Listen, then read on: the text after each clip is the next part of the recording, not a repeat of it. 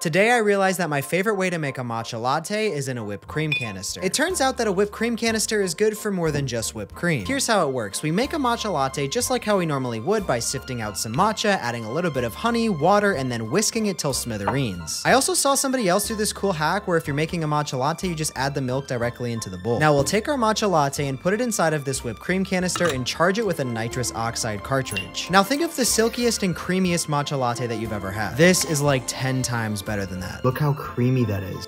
This is one of the creamiest matchas that I've ever had.